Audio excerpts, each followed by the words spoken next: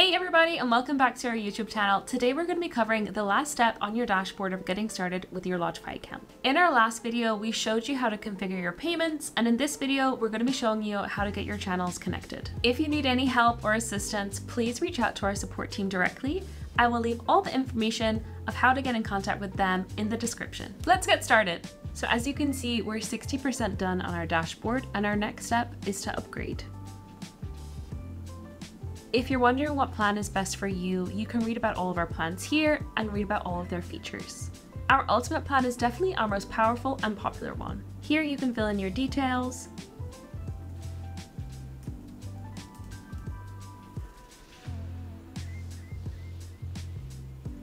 and here you're going to fill in your payment details.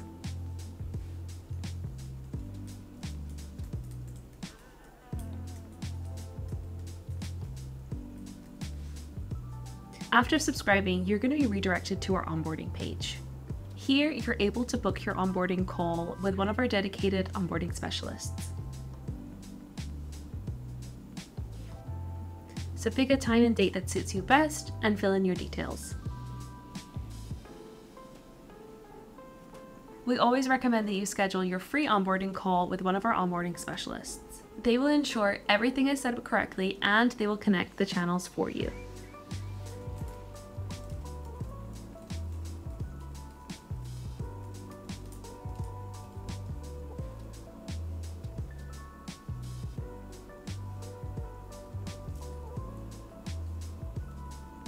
Here you can see the booking confirmation with your time and date that you're going to meet with your onboarding specialist.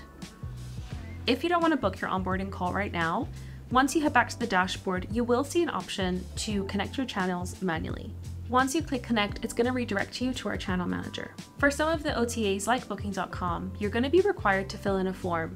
This form will be passed on to our connectivity team who will handle the connection for you. So that brings us to the end of our Getting Started with Lodgify series. If there's anything you think that we left out or anything that you'd like us to cover, please leave it in the comments below. If you need assistance or help with anything, as I mentioned at the beginning of the video, the details for our support team are going to be in the description below, so please reach out to them directly.